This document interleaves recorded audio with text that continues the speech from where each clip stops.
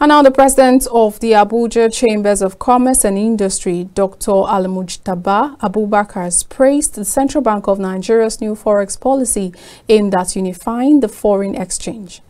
Dr. Abubakar described the policy as a welcome development and a significant step towards improving the ease of doing business in Nigeria.